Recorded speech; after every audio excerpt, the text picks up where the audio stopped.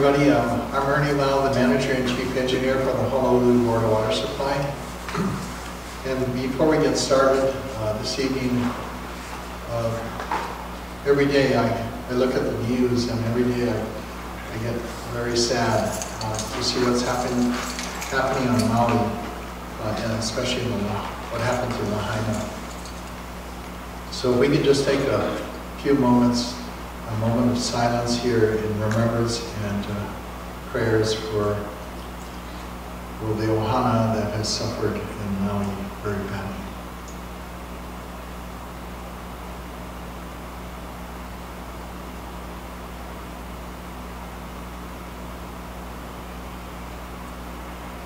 Okay, thank you everybody.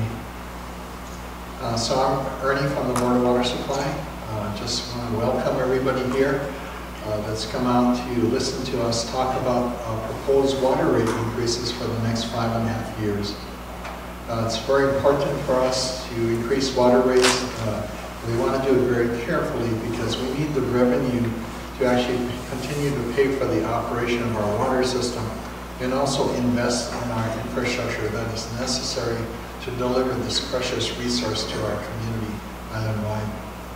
So I'd like to introduce, first of all, from the Board of Water Supply, we have a board member here, Mr. Jonathan Kaneshiro. Thank you, John. It's very shy. We also have the Board of Water Supply team, so please, as I call your name, if you could stand up and be recognized. From our Water Resources Division, Mr. Barry Usagawa. From our Water System Operations Division, which is responsible to operate this water system across the island, Mr. Kevin Ihu. We have also Kathleen Elliott Painui, our Communications Office, Information Officer, and a lot of our team is here tonight to support this meeting. Mr. Joe Cooper from our Finance Division, our Waterworks Controller. And Joe, you want to introduce us? June, also from Finance. Okay, thank you. Then in the back row here, starting with Raylyn Nakabahashi, our Executive Support Office under the Office of the Manager. She's responsible for procurement, security, and also making sure that we prepare our budget each year, our operating and CIP budgets, so the board can adopt it. Head of our Field Operations Division, Mr. Jason Nikaido. So this is an important person. If you have a main break or you see water leaking out of the road, it's his division that goes out and does the repair. And they work until it's completed. Also, we have a Board of Water Supply. We have land all over the island that we have to manage too.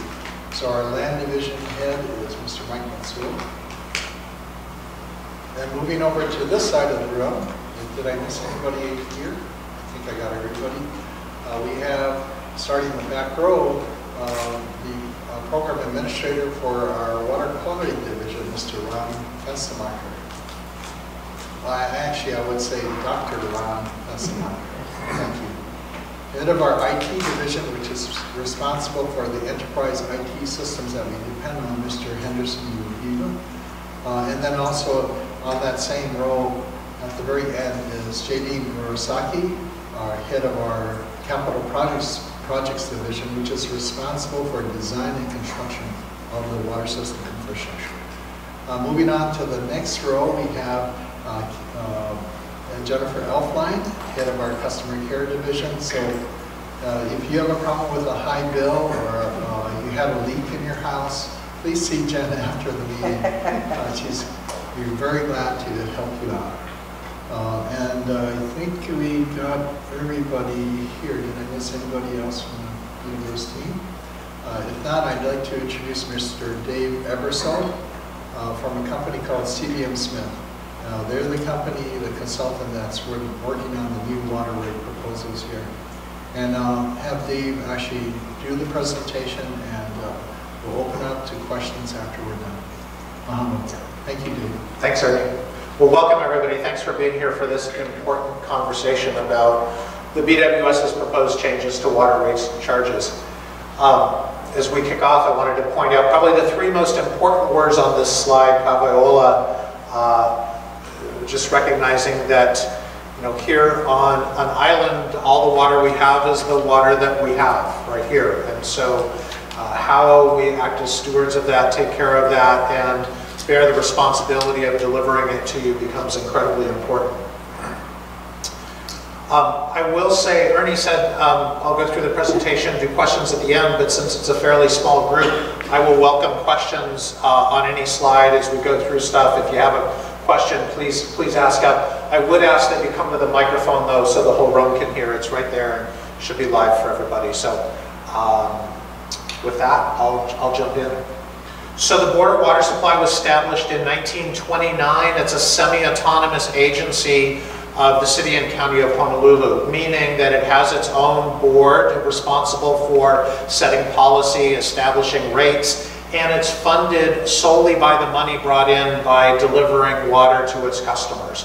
So solely funded by ratepayers. It doesn't receive any funding from taxes or other sources like taxes. So, and the rates we're talking about tonight apply only to water rates. We're not talking about sewer or anything else. It's just the water rates. We'll talk more about that in a moment. Wastewater charges are determined by the Department of Environmental Services, a different part of the city, and those rates are approved by the City Council. So the board delivers safe, dependable water to your home every minute of every hour of every day. And doing this requires a large and complex system. So within that system there, when we talk about the sources of water, there's 13 tunnels, 5 shafts, 194 groundwater wells and pumps. Some of that water needs to be treated to remove legacy contamination from, say, agricultural operations. So there's 13 treatment facilities. There's 172 potable water reservoirs around the island that store water and help maintain pressure and constant service. There's 192 booster pumps, over 2,100 miles of pipeline, 21,000 fire hydrants serving 170,000 customer services, or a population of nearly 1 million people. The board delivers on average 144 million gallons of water each and every day. Now, I mentioned that all the money comes from the fees that are charged to deliver water to its customers. So let's talk for a second about where that money goes. If we start at the top of the pie and go clockwise around the circle, the first thing you'll see is the Capital Improvement Program. These are projects like new and replacement pipelines, treatment facilities, new supply wells. That's what Capital Improvement Project is. And some of that is paid for in cash each year, and some of it is paid for by borrowing money. And the repayment of those loans is the purple slice, the debt service. So if we add the cash funded part and the repay the loans part together, that's about 27% of the board's budget each year. Moving then clockwise to the orange slice, 19% of the budget is for employee salaries. And if we add in health and retirement benefits to that, that equals about 29%. The gray slice is the annual operations and maintenance expenditures. These are for equipment, all sorts of things necessary to maintain the system. And then the green slice, that's electricity. It takes a lot of power to pump water out of the ground and move it around the island and deliver it to your homes and businesses under pressure. So that's about $33 million, or 12% of the budget. Then there's a little teeny sliver for other things. You see it's a really small amount. I mentioned the capital projects. So rate increases, the last round of rate increases were approved in 2018. And this slide is showing what the board has done with that money, how it's been invested in capital projects. So in total, if we look at projects that are in planning, design, and construction, there's been a total of nearly $770 million invested in nearly 500 new projects. Again, these are things like pump repairs, new pipelines, treatment systems, all those things take money to repair, replace, and maintain. In March of 2020, we all experienced a massive disruption in our lives with the global pandemic. And that event caused big changes for the board also. One of the biggest ones was a dramatic change in customers' water use patterns. As the island's tourism-driven economy came to a near immediate halt, residential usage increased, non-residential or business usage dropped. A number of other things got set in motion with that, one of them being a global supply chain shortage, which then led us into this high inflationary period that we're all familiar with and have been individually impacted by also. Now this shows from 2019 to 2023 two things. The green line at the top is the total inflation. So if we add each year's inflation on top of the previous, and that's gone up about 21%. The yellow line shows the increases in the Board of Water Supply's revenue based on rate increases that were approved back in 2018. And you can see a big gap in those two things. That gap is about 8%. If we think about that in terms of an annual budget of about $270 million a year, we're talking roughly, you know, a gap of $25 million a year. It's a big number. Another thing that has happened, you've all noticed your electricity bills going up, and I mentioned that the board's power costs are a big chunk of its annual budget. The top line in purple shows the board's power consumption. This chart is going from July of 2020 to present day, about June of 23. And that dashed purple line shows a nice downward trend. The board has been working really hard to do everything it can to reduce its power consumption. But if you look at the green line in the middle, that's the energy cost factor that's charged by Hawaiian Electric. And that has nearly tripled during this period of time, going up from about 10 cents a kilowatt hour to 30 cents a kilowatt hour. Put those two things together and we come up with the orange line, which is the monthly power cost. It was running about $2 million a month. It's now over $3 million a month. And if we look at fiscal year 23, total expenditures on electricity were about $33 million, or 20% above what was anticipated. So these are big numbers when we add them up. Certainly you've all been following the Red Hill issue. It's hard to not hear about it. Responding to that is going to require large investments in new Board of Water Supply facilities.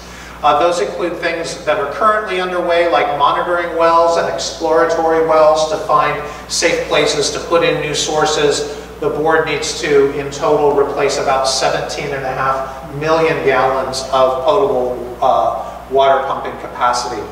And so a number of things are still undetermined. The full impact to water quality, the impact to operations and maintenance costs, and the ability to recover those costs from the Navy. All of those are as yet undetermined. In response to these things, the board has done a lot to tighten its belt. Some of those actions include choosing not to pass on its increases in energy costs to its customers, deferring the purchases of replacement vehicles and other equipment, and also deferring less critical capital projects, pushing them out into the future. The benefits to customers have been the ability to stick to the rate increases that were already approved back in 2018, and also keeping the current year's operations and maintenance budget essentially flat. If you think about that in terms of ongoing inflation, that's a net, decrease, right? So these are really important actions that the board's taken that have discrete benefits to customers. But nonetheless, water rates need to go up. And so this is a delicate balance. And the scale here is on purpose. It's that balance between how much to spend on operations and maintenance and new capital projects to maintain a safe and dependable water service versus maintaining rate affordability for its customers. What's being proposed is rate increases that will help fund about $1.26 billion in 132 new capital projects over the next 6 years or so. And there's a lot going on this chart, so let me walk you through it. Let's start with the gold ribbon towards the bottom. Those are sources. You can see at the beginning there's a big investment in monitoring and exploratory wells, which is part of the board's response to Red Hill. And then you can also see the Kapolei seawater desalination plant. The board has recently awarded a construction contract for its first seawater desalination facility. And then towards the tail end of the period, you see an investment in new sources. Those are those replacement sources that we talked about, again, in response to Red Hill. If you move up to the next line, that light blue ribbon, that is facilities. Those are things like security, control systems, facility improvements, and there's a pretty even level of spending. Over the period, about $118 million of investment in those facilities. Going then up to the green ribbon, you can see the real action here is towards the end, where there's the construction of some new reservoirs in Waieva, a total of just shy of $100 million. Then we get to the dark blue. These are the pump renewal and replacements. These are the big pumps that help move water around the island, get water up into storage, maintain fire protection pressure in the system, all of those things.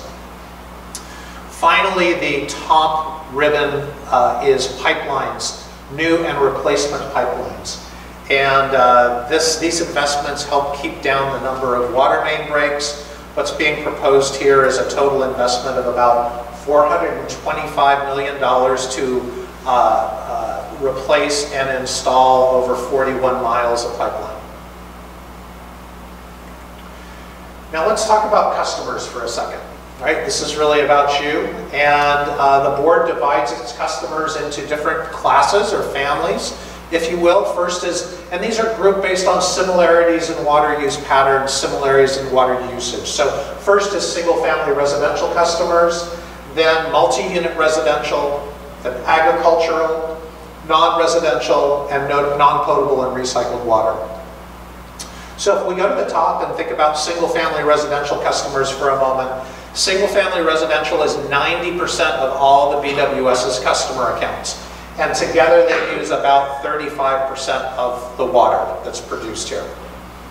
Now importantly, they pay 95% of their cost of service. Not 100%, but 95%. So in aggregate, they're not paying the full amount that it takes for the board to provide that water to them. If you go down to the orange bar, that's non-residential customers. And in total, they're about 5% of the customer accounts. And they use about the same amount of water as single-family residential, about 35%. And they pay 117% of their cost of service. So they're paying more than it costs to serve them. Now that difference is used to offset the discount for single-family residential and also to support lower rates for agricultural customers and non-potable and recycled water customers. And that's supporting non-potable and recycled water customers is really a big benefit to everybody. The more non-potable and recycled water that can be used, that saves the potable water for drinking and other more higher value uses. Supporting agricultural customers with lower rates has been in place for decades, and it's a strong community value here to encourage the local production of fresh produce. So what's being proposed is a series of rate increases over a 5.5-year period that would begin on January 1st, 2024, and then the next increase would be July 1st, 2024, and then each July 1st thereafter through 2028. And the increases would be 10% the first time, then 10%, then 9%, then 8.5%, then 8%, and 8%. And those increases are the same for each of the customer classes. So if we look at single-family residential as a whole, that class will see that same set of increases that I just showed you, which will be the same for all the other customer classes. But I do want to note that there may be some differences by tier, and I'm going to show you what I mean as we walk through these examples. Single-family, multi-unit residential, and agricultural rates are tiered.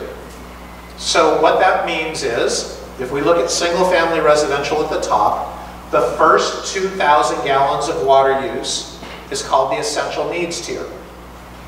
And customers using that increment of water pay $4.46 per 1,000 gallons currently. Okay, that's a below cost rate. And every customer gets the benefit of that rate. No matter how much they're using, the first 2,000 gallons is at that lowest rate. The next tier is for usage from 2,000 to 6,000 gallons per month. That's at a slightly higher rate, $5.25 per 1,000. The third tier goes from 6,000 to 30,000 gallons. Again, it's a little bit higher rate. And the highest tier is for usage over 30,000 gallons a month. About 3% of BWS's customer bills are in usage amounts over 30,000 a month. That's a lot of water. 30,000 gallons a month is 3 times as much water as the average BWS single-family residential customer uses. About half the customers use more than 6,000 gallons a month, and about half use less than 6,000. And about 10% of customers are in that lowest tier. Their bills don't go over that.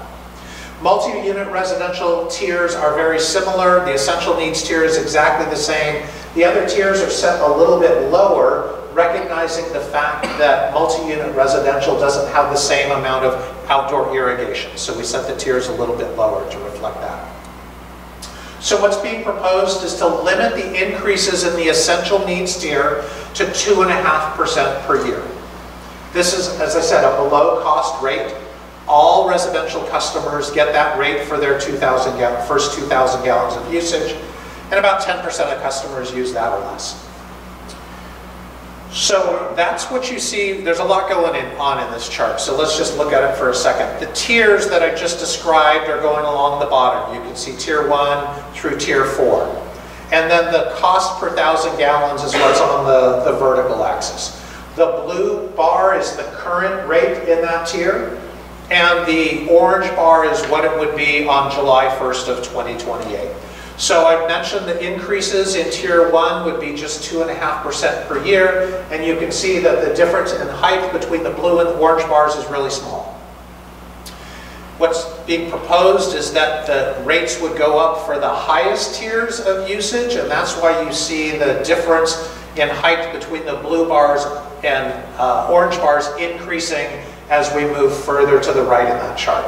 And then again, the top 3% of single-family users would pay the highest rate in these tiers. This is looking at the same information, but filling in the details for all the years. So the yellow cells are the tiers, right? So the first yellow row is the essential needs tier. Below that is tier 2, and then tier 3 and tier 4. The purple is the current rates. And then the blue columns are what's being proposed in terms of increases in each of these years. So again, essential needs tier, they currently pay $4.46 per 1,000 gallons. That would go up to $5.17 per 1,000 on July 1st of 2028, an increase of less than $1. It's hard, though, looking at those rates to translate that into what does that mean for my water bill, right? And that's ultimately, I think, what we care about at the end of the day is how much am I going to have to pay. So the water bill is comprised of 2 main things. It's the amount that you pay for the water you use, which is the quantity charge, and then there's also a monthly customer charge. So let's break it down. This is, as I said, again, the yellow tier, the yellow cells are the tiers here, right? So you can see tiers 1, 2, 3, and 4. The purple is the current water rate. And then this is an example for a customer using 8,510 gallons per month. The first thing we do is round that down to the nearest 1,000 gallons. So in this case, it would be 8,000 gallons, or 8K gallons. So the first tier is 2K gallons, right? So we put 2 in the first tier, multiply it times $4.46, and we come up with $8.92. Then there's 4 kgals of usage in the second tier. We multiply that times $5.25, or $21 total. There's 2 kgals in the third tier. There's no usage in the fourth tier. And then there's the monthly customer charge, which in this instance is $12.09 for a total water bill of $53.71. This is what your actual water bill looks like when you get it in the mail. The front of it has 2 sides to it. There's a green side and a tannish side. And that green side is the Board of Water Supply bill. The tan side is your sewer bill from the Department of Environmental Services. Different agency, different way of setting rates, but it's billed, it's on the same bill. So the $53.71 I pointed out shows up on the first page. And those calculations that we just went through are all right here. So you can see how the bill's calculated on your own bill, figure it out. The usage in each tier is shown, the rates are all there, and that all adds up. There is more information about how to read your bill on BWS's website, and I encourage you to go there if you have any other questions or ask us tonight. I mentioned the monthly customer charge. This shows the monthly customer charge. It varies by meter size. So the smaller the meter, the smaller the charge. The good news for single-family residential customers is almost all of them have 5/8 or 3/4 inch meters, and they pay the lowest charge, currently $12.09 per month. That would go up in those percentages that I went through before, right? 10%, 10%, 9, 8.5, 8, and 8. And you can see that by July 1st of 2028, it would be $20.18. Those monthly charges increase by meter size, and that's a function of those meters costing more to maintain and repair. And so you can see the higher cost reflected there. So let's calculate a bill, look at some examples. So this is for a low water user, a bill with 2,000 gallons per month of usage. Again, about 10% of BWS's bills are at this amount or less. The current bill, total all in, adding the customer charge and the quantity charge together, is $21.01. On January 1st, it's proposed that that would go up to $22.44, or $1.43 a month. You can see the increases each successive July 1st. And on July 1st, 2028, that bill amount would be $30.52. I want to point your attention to the bottom row.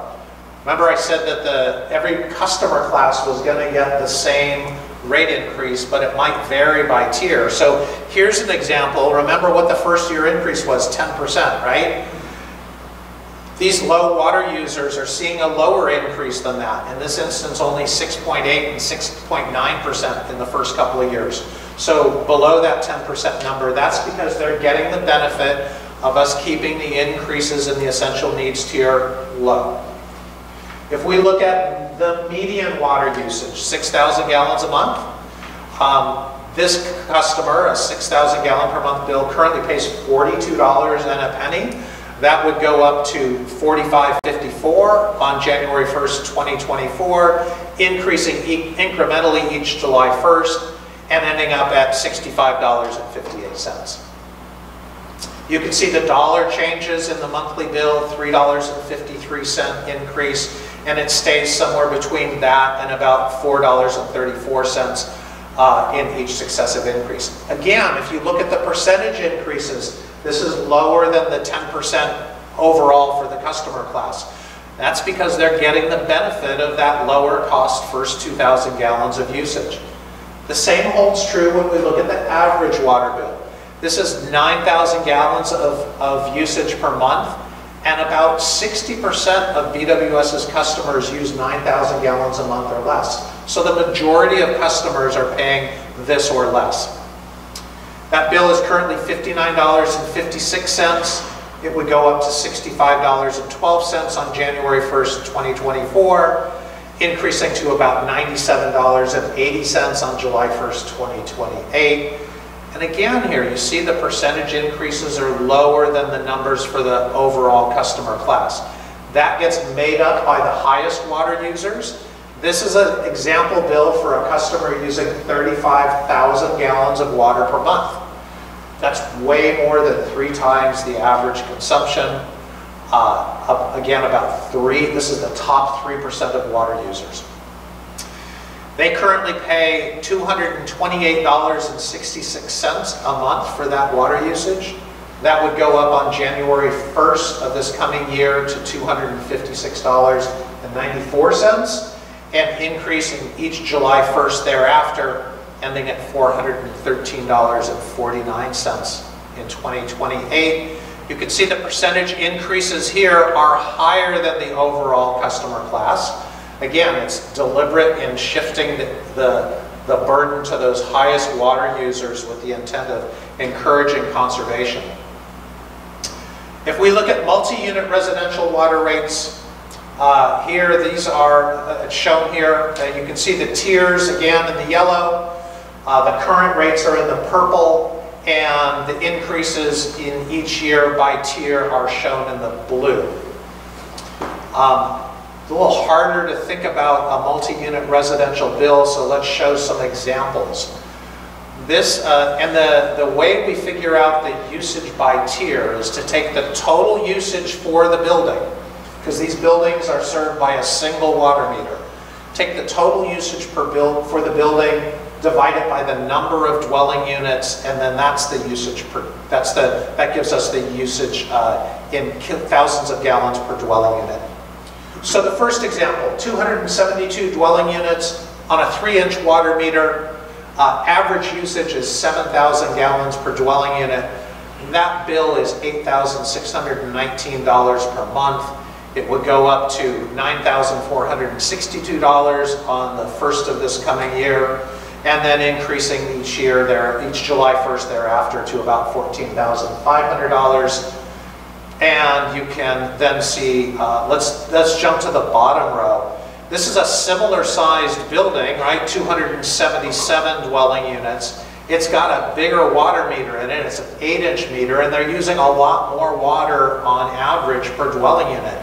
That bill is $19,805 per month, and it would go up to $22,600 on July 1st of this coming year, increasing to $37,413 on July 1st of 2028. So the usage, that average usage, makes a big impact on the bill, and that's intentional. The more, it's to put an emphasis and encouragement to conserve water. Now, non-residential customers, we talked briefly about them, and I mentioned that they pay 117% of their cost of service. These are businesses, restaurants, hotels, government institutions. All of those things fall into this category.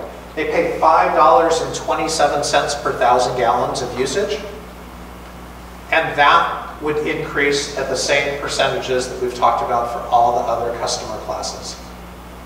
So they currently pay, as I said, $5.27 per 1,000. That would go up 10%, or to $5.80 on July 1st, 2024. And then by those percentages along the bottom, same as all the other customer classes, and peaking out on July 1st, 2028 at $8.80.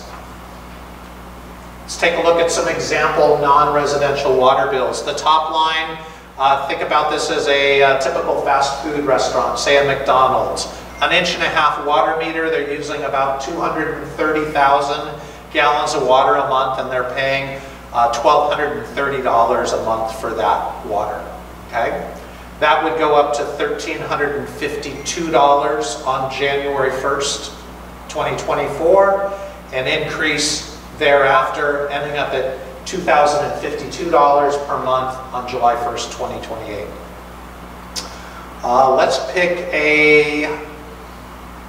Let's go to the bottom, a large shopping center. This is a 3-inch water meter in this example, and they're using nearly 5 million gallons of water per month. And for that, they're paying almost $26,000 a month. That would go up to over $28,000 on January 1st, 2024.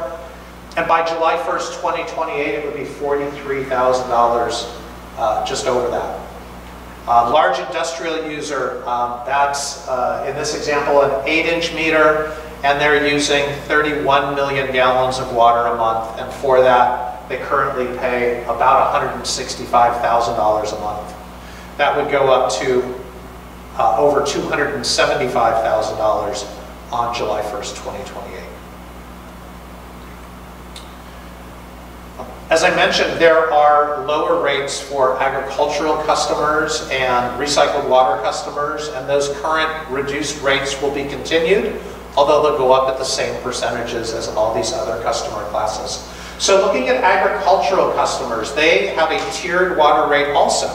And the first two tiers are exactly like single-family residential customers. That's because a lot of these farms have a single-family residence on them. But the third tier is priced lower. Remember I said they pay 60% of their cost of service overall. That's accomplished by having a lower rate for the third tier. And so I don't think I want to say anything else about that. I'm going to back up. Non-potable and recycled water customers, they also pay lower rates than the other customer classes. This is to encourage the use of non-potable and recycled water, which preserves that potable supply for other higher value uses. Non-potable customers currently pay $2.90 per 1,000 gallons.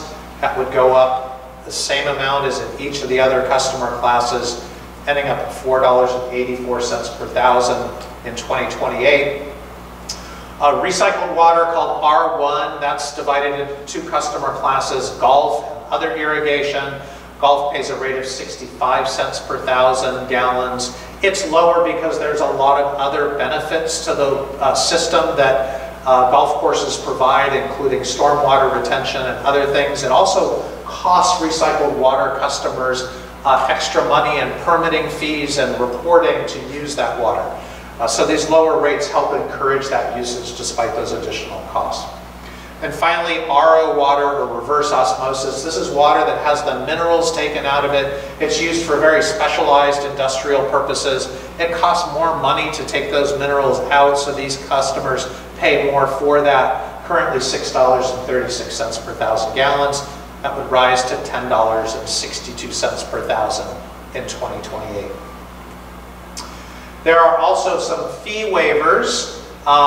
Waiver of what's called the water system facilities charge.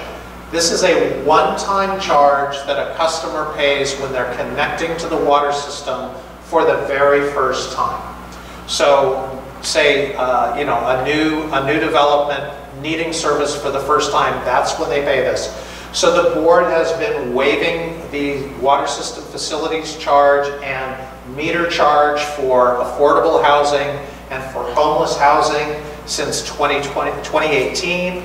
And in that time, this has totaled about $2.5 million of fee waivers. They also waive the meter connection, the meter charge for fire sprinkler retrofits. They are considering fee waivers for new farmers, again, of the water system facilities charge and the meter charge. This would be for targeted really towards small farmers, those with 3/4 and 1-inch meters connecting to the system for the first time. The total value of this program is limited to $1 million. It's tied to some money that the board got from the state a couple of years back to help support or offset the costs of developing new sources for agriculture. They would require proof of it being a viable commercial agricultural operation, and also require a water use plan to ensure that water is being used efficiently on the farm. Now I mentioned that the relatively low monthly customer charge, right? And then it makes up a fairly small part of the bill. The bulk of the bill is made up by those usage charges, right? Based on the amount of water that a customer uses. And that's very intentional, with the idea that you're able to control your bill by controlling the amount of water you use. And so to help encourage that, the board offers a number of rebates for water conservation devices like rain barrels and irrigation controllers, high efficiency clothes washers, things like that. You can go to their website and there's a water conservation menu at boardofwatersupply.com and check all of those things out. I encourage you to take advantage of those. The board's also considering new water conservation programs. One aspect of that is focused on top water user outreach. This would include hotels, businesses, condos, townhomes, and then also looking at a direct install program for Kapuna living on their own, coming out and providing free low-flow shower heads, faucet aerators, also helping with water audits of the home and ensuring that these folks are taking advantage of all the rebates that they can qualify for. So a very important element of helping customers control their water bills. I mentioned some other BWS charges like the water system facilities charge. There's no changes being proposed to that or to the standby charge for emergency interconnections or the two at the bottom. These are things that most customers will never experience, never see on a bill. One exception is the fire meter standby charge. Some of our non-residential customers and multi-unit residential customers pay this. It's for readiness to serve. It applies exclusively to these private fire protection systems, including automatic fire sprinklers that are connected to an alarm system, or hydrants or wet standpipes. 2-inch and smaller meters pay about $8 a month currently. That would go up at the same rates we've been talking about to $13.34 in July 1st of 2028. And it increases by meter size, and you can see the examples for each of those meter sizes and the amounts per year here. Where we are in the process, board has been conducting technical evaluations of its revenue needs, looking at the types of costs that can be deferred out into the future, less critical things to try and assist with affordability, operations and maintenance expenses, that belt tightening that I talked about, evaluating the different water rate options, looking at the customer impacts. That's been going on for about 18 months or so. And then that has resulted in an update, a draft update to these rates that was reviewed with its board in June. And now it's in the process of seeking public input on these. That has started in July and is continuing through September, all leading up to their board considering all of that public input and giving formal consideration to a rate proposal in September or October of this year. You're in the midst of an extensive public outreach process. This is the second of 4 community meetings. There are 2 more, tomorrow night in Kapolei and next week in Mililani. The board has also been going out and to all the neighborhood boards that want and doing presentations, and also to other groups who are requesting presentations. You have the opportunity to provide input tonight. You can also contact the Board of Water Supply directly after this meeting. There's an email address here. You can call with questions. There's a QR code you can scan, a bunch of ways to get in touch and ask questions. And with that, I'll stop and welcome your questions.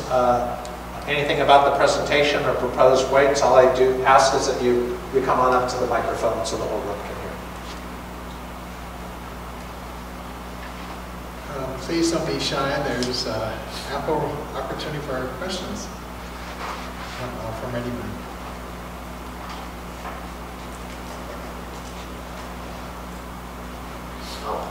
Oh, can you come up to the mic? Thank you. Come on up. I was going to wait till last because mine are more wacky than probably most questions. Those are the fun ones. Yeah. My name is Thomas Brandt. I'm a 44-year resident. Thank you. Thanks. I met Mr. Lau a few years ago. Every time we discuss things, it's always a little bit beyond the curve, right?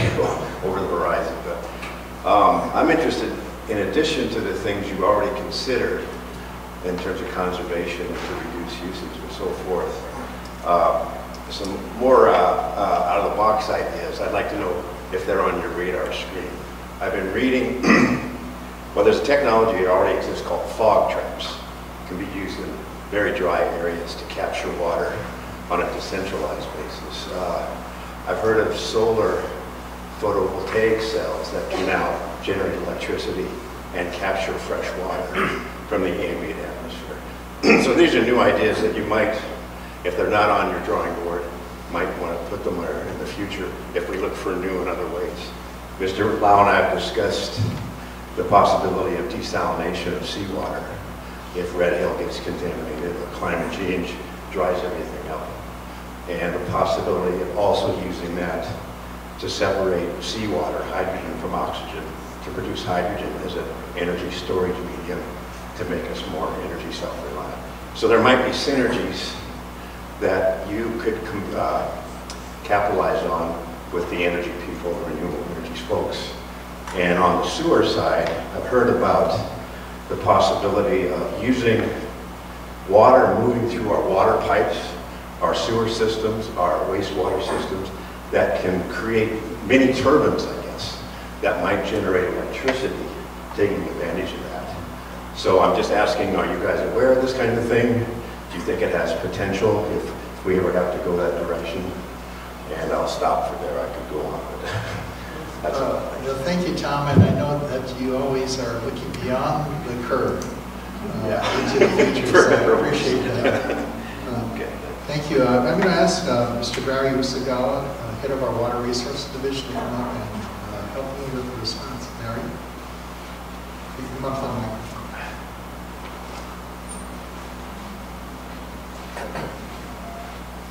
Hi, and thank you for the questions.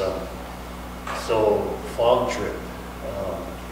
I know the Water Commission has been trying to evaluate the benefit, and it is a benefit. In the clouds, mostly it's the forest up in that elevation. It's in conservation district. It's important that because it does allow raindrops to go down the tree stump and into the ground, right? So it's not just rain. It could not be raining, but the fog drip does help. Rather about capturing that, we haven't looked at that in terms of supplementing water supply, but thanks for the idea. In terms of seawater desalination, we are just starting our Kalaloa seawater desalination project out in Kapolei Industrial Park. It's pulling salt water from deep wells. It's going to go through a similar process of reverse osmosis demineralization membrane process that you do with the recycled water, but this is going to be for drinking. It's for the Kapolei Industrial Park, 1.7 million gallons per day. It's a start. It's expandable to 5. We got 20 acres at low cost from the federal government when the Naval Air Station closed, Parker's Point closed. And so as part of the requirement for the land, we needed to start a project. So they're in the design development phase. Should be online by the end of 2026, which happens to be my retirement date. But yeah, we're moving towards that because you're right. It is around climate change and drought mitigation. That west side is forecasted to be drier, and so the aquifers there may be decreasing. And it wouldn't surprise me if the Water Commission did reduce the sustainable yields because the rainfall is decreasing. So it's a historical trend, but also a modeling forward look to 2100 that there is a scenario where it's going to get drier on the leeward side. So desalination would be essential, just like expanding our recycled water system for irrigation and the using as much conservation efficiency measures that we can put in. We have a good opportunity to work with new developers to install the most efficient water fixtures so that they use less water. So it has to be attacked on a lot of different angles. Diversifying our system is one of them, but also watershed protection. We fund watershed partnerships that ensure that the forests are healthy, invasive species are removed, and it's around conservation. And that ties into behaviors and education as well. So we have a rebate program that allows you to, if you want to conserve, we have rebates on a lot of indoor residential as well as commercial. establishments, looking at a turf replacement program as well. Smart meters around your home to detect leaks. So there's a lot of technology there that we can leverage on the conservation side. But it has to be that three strategy, balanced strategy around resource protection, diversification, and conservation. So Is that desal project the first, is the pilot project to begin with, right? oh, it's going to be an operating Oh, facility. it is, okay. It's not just a prototype to test the concept. But it will give you an idea, and the assumption is cost will come down if you scale it up, right? It should. We're oversizing some pieces of it, but we intend to also, there's enough room to have a photovoltaic farm next to it, because we're only going to take a couple acres and then the rest could be a PV farm. So that would supplement the high power costs, because we have to pressurize the salt water pretty high to get it through the membranes.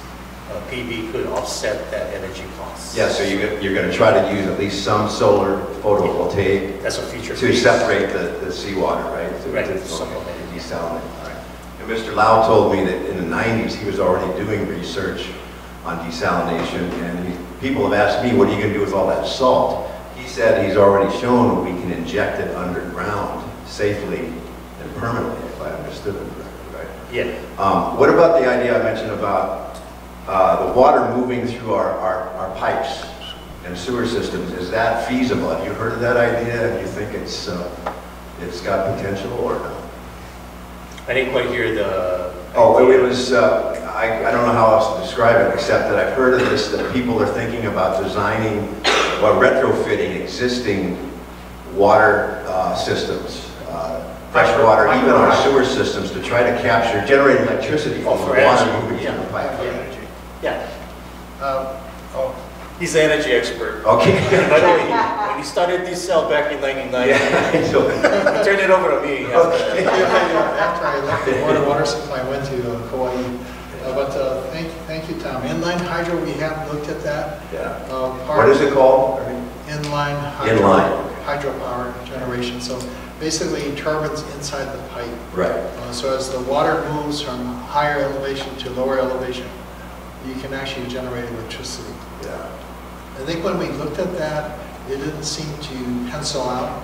Yeah. The upfront cost would be huge. Yeah, and then also, but maybe in today's energy prices, and this is something that maybe when energy prices were lower from Hawaiian Electric, this didn't pencil out, but maybe with the current trend toward higher energy costs, some of these approaches might actually pencil out. So Yeah, if energy costs go up, you're right, they yeah, become more so it cost might effective. actually be a savings or generate savings for us. Yeah. So, but that's a good one. We shouldn't lose track of that. Well, there's another one I didn't mention, but I might as well, if nobody else has questions. Bill Gates, everybody knows who Bill Gates is, is sponsored at least 10 years ago, and I think he's done this several times. He calls it the Reinventing the Toilet Challenge. And the original winners, they're pretty inventive. One design could, in your house, you wouldn't even need to be hooked up to the sewage system. This goes beyond the state-of-the-art composting toilets, which already exist and are odor-free, supposedly. But the winning design, at least one of them, would convert waste into electricity and potable water, for goodness sake. You know, and that's just one of many, and several designs won different levels of prizes and so forth. And I don't know how many times he's done that. This goes back at least a decade. So that's another not so new idea that if push came to shove might be another way to reduce usage, right? But can be, we're so, you know, indoor plumbing, like now everybody, that's just normal, and people can't imagine not having it, right? Whereas a couple centuries ago, hardly anybody had it, so. But I'm just throwing out crazy ideas just to stimulate thought and discussion, so thank And you. Tom, I love our discussion. Yeah. You got better things to do. These ideas might take hold, and it's just an idea before its time. I did want to point out, you asked a question about power generation in the sewer system. We are talking about the water system tonight, not the sewer system. Well, they're on the other side of your car. Yeah, and They happen to occupy the same bill, but they are separate city agencies. And the opportunity, that system largely flows by gravity.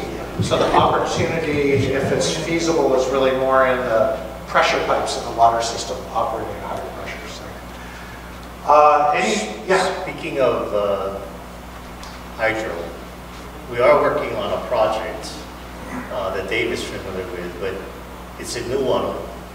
It's a stormwater capture, but we own the 4 dams, so it captures stormwater.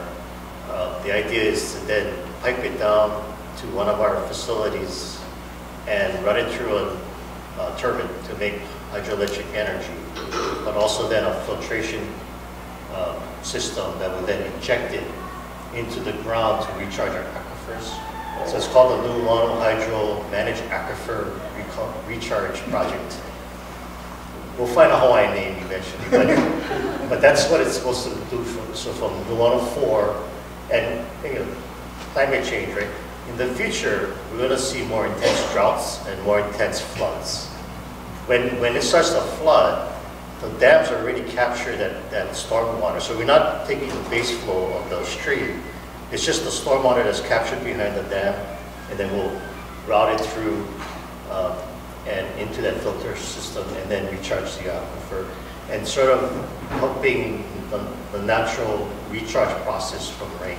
Because when it's storming, all of that, most of that just runs off into the ocean. So we'll capture it and filter it. I'm thinking Lake Wilson, but are there 4 existing sites, or do these have to be developed that you're talking about? Well, we just own 4 of the reservoirs in Guam. So Oh, okay. 1, 2, 3, and 4. Okay. 4 is the big one, the dam that you used to fish out of and stuff.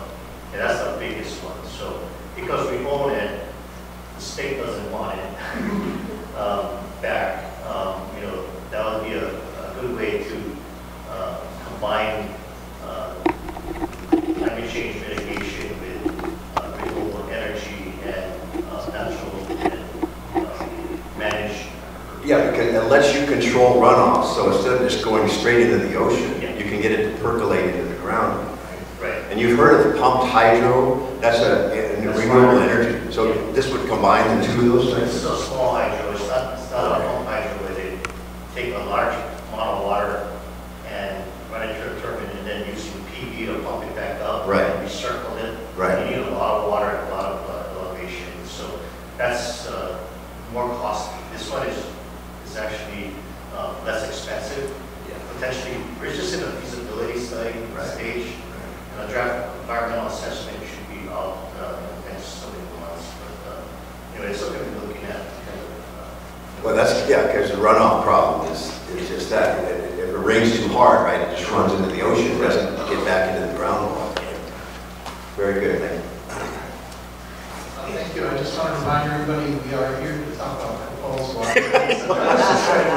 wasn't going to say anything, nobody else stood up. Talk about the future. Thank you. any other questions about rates?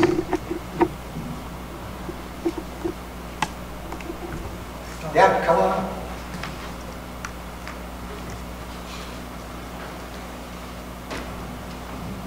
All right, thank you very much, Dave and Ernie, for the information. I'm Tom Heinrich, speaking in my individual capacity, but especially have been born and raised in this area, Manoa, Moeini. There's a lot of things that we've talked about in the last few years, whether it's the ROI flood mitigation project or all kinds of other stuff. The focus for right now, several things just real quick. I note that the first effort really is, if adopted by the board, kind of an immediate half step forward to try to get caught up, because in 2024 there's both January 1st and July 1st increases, right? But we saw the slide where you're up 20% on inflation, and there's a lot of catch up to do in terms of that planning. So just noting that. I had a question as to the schedule for board action. In fact, you had a slide on that. So if the board does propose or make adjustments to the proposal, then you're really trying to wrap that up by October, November in terms of that action, because you've got to implement it and start putting it on the bills, right? Yeah. So if everything works timely, then starting the new rates January 1st, right? One of the things, Ernie, I was talking to you about this before you started, and just noting, because the capital improvement project program, the CIP program, is such an integral part of everything that goes on annually.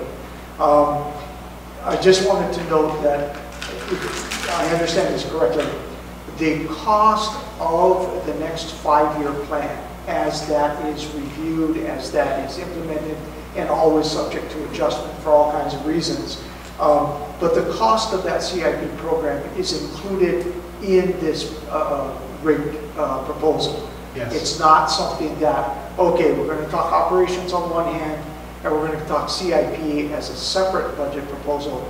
It's all in there for this rate proposal until 2028.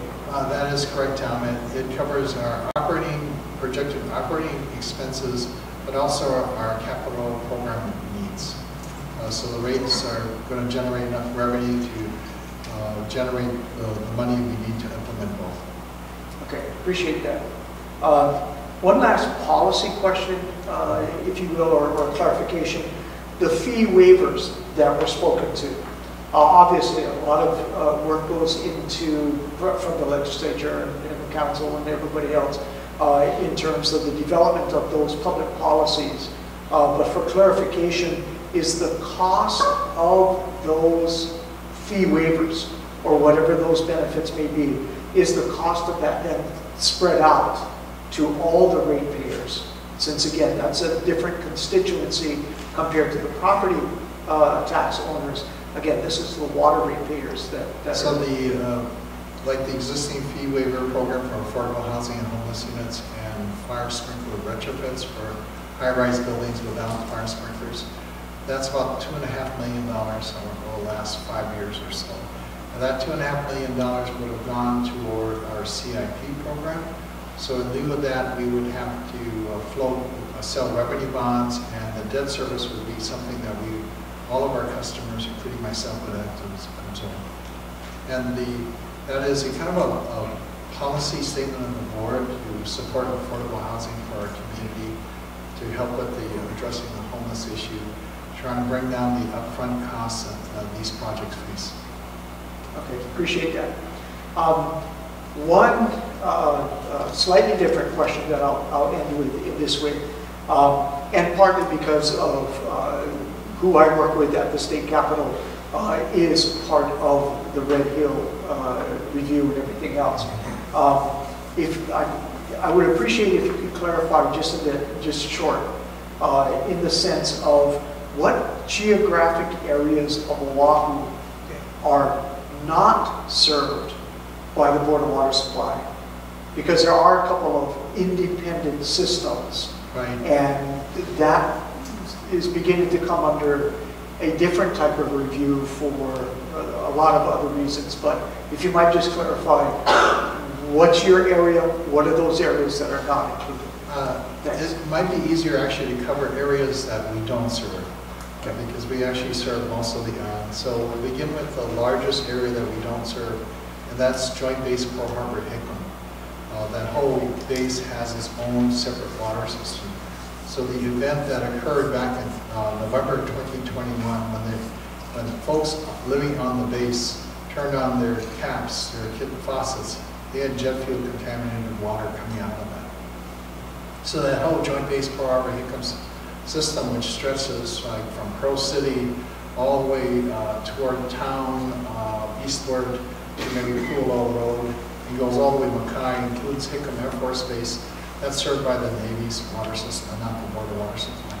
The next big area that's not served by the Board of Water Supply is the old Barbers Point Naval Air Station. That entire area is actually served by its own private water system that's operated by a private water utility company. Other areas like up in Schofield, Wheeler Air Force Base there, Wheeler Field, they have their own military water system. And there are pockets of other DoD facilities like NC TAMS up in Waihala that have their own water sources too. Now also the Laie area where the Polynesian Cultural Center is located, that has its own private water system there. That's not served by the Board of Water Supply. I miss? And there might be some pockets of small private systems, like in Mokolia, I think. They would like us to extend our water system toward Dillingham Airfield, Mokolia Ranch, but that doesn't make sense for existing water customers to pay for that extension. That is really stretching our water system out that way. And right now it's privately served. We're coming off military Army wells like for Dillingham Airfield. Did I miss anything, Barry? Or Kevin, any private water systems? I think I talked to majority. Oh, yeah. Okay, sorry. Kapolei Hale. Waiahole Valley is on its own water system. That is the responsibility of the Hawaii Housing and Finance Development Corporation, HHFDC. They're in the process of trying to upgrade that system to meet Board of Water Supply standards. Once they achieve that, then at that point in time, we would consider maybe taking over responsibility. So I think we've identified most of the private water systems around the island. And there are a few more, like Kunia Village, Kipapa area, some small private water systems. So that helps paint the picture quite well. So the rest of the island, most of the million people is BWS Kuleana. Thank you. Thanks. Anything else before we wrap up? Yeah, this has to do with rates. Tom, can you Come on over. Thanks. Sorry, we're recording this.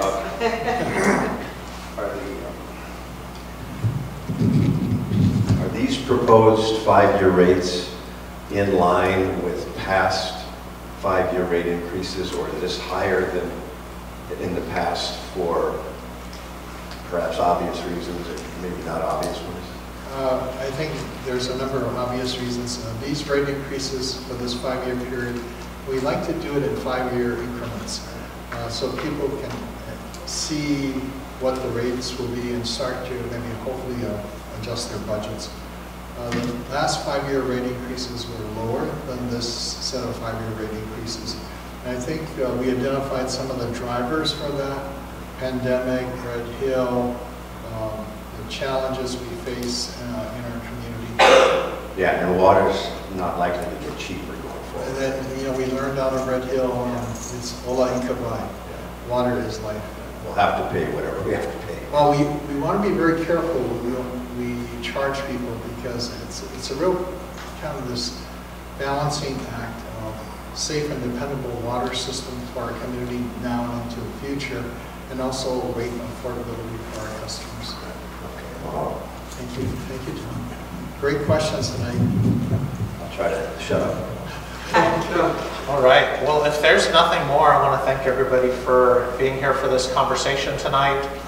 Encourage you to provide any additional feedback through email, call with questions, email with questions, scan the QR code. It's all available to you. Attend another meeting, and again, appreciate everybody's input and attention.